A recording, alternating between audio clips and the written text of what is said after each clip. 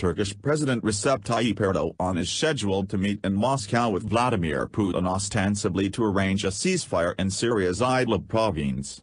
But much more is involved than a ceasefire. The Syrian army has been trying to regain control of Idlib and chase out Turkish-backed anti-Kurdish Sunni rebels. But as the Syrians have found, these rebels are part and parcel of the Turkish army, they just don't wear Turkish army uniforms. They have air support from Turkey's Air Force, primarily F-16s and killer drones, and heavy ground forces support from strategic outposts set up by the Turks and featuring heavy artillery and a host of other modern weapons. The Russian Air Force based in Syria right now is sitting and not assisting Syria's ground forces or countering Turkey's air superiority. At the start of the effort to retake Idlib, Russian aircraft did hit rebel installations, but the hostile Turkish reaction led Putin to call off supporting the Syrian forces. Russia claimed that it never used its fighter planes at all and that the damage caused to the Turkish-backed rebel forces, and the loss of some 34 Turkish soldiers who supported them, was caused by Syrian artillery, not Russian aircraft. The Turks let the Russian explanation stand and instead focused their retaliation on Syrian air and ground forces.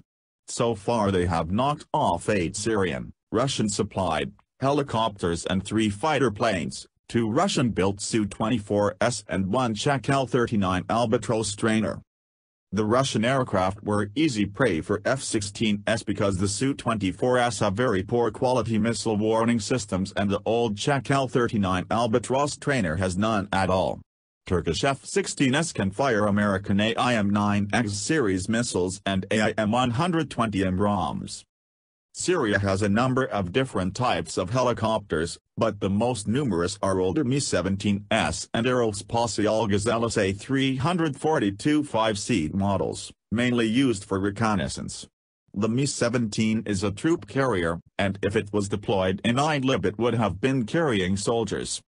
So far at least the Syrian government has claimed that the pilots and co-pilots of these aircraft were able to escape by parachuting after the planes were hit, although the videos of 2 of the shootdowns do not show any open parachutes. There is no word about the troops on board if the helicopters were Mi-17s, leading to the surmise that many airborne forces may have been killed.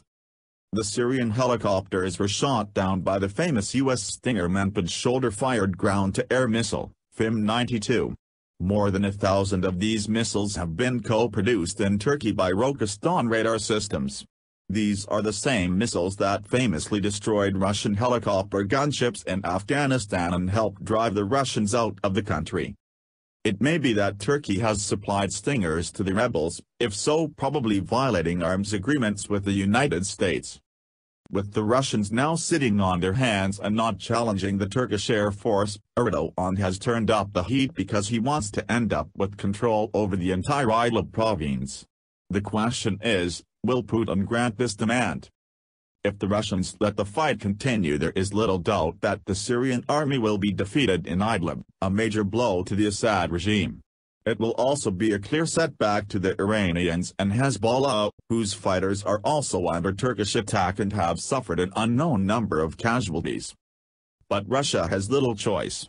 Putin and his military have to worry that directly challenging the Turkish Air Force could turn out badly for Russia, since there were only a small number of advanced Russian fighters in Syria, primarily the Su-35, the only plane ready to challenge Turkey's F-16s. But beyond the possibility of losing air battles to the Turks, inevitably any conflict in Idlib could rapidly spread to a general war, something the Russians would try to avoid at all costs. Russia is very far away from Syria, and Putin has never directly committed Russian ground forces to Syria.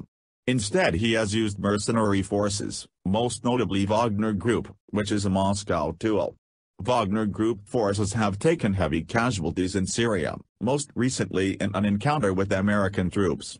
But Wagner Group is no match for a modern army that can be easily reinforced.